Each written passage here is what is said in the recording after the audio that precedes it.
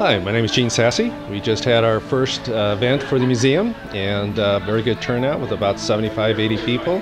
The museum's off to a good start. The collection's growing, the artists are growing, so everything's going well.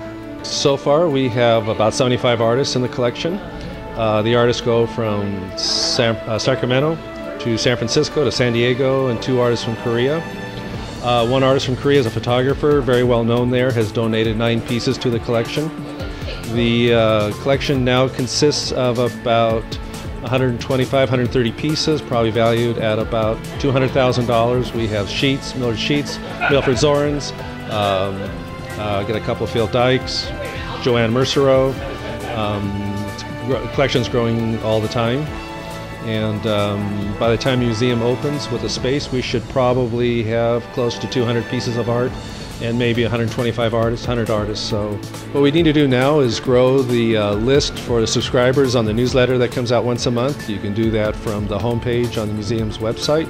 Also likes on Facebook, and need to tell everybody you know that likes art or is an artist to get involved. We need lots of volunteers and lots of opportunity to get involved.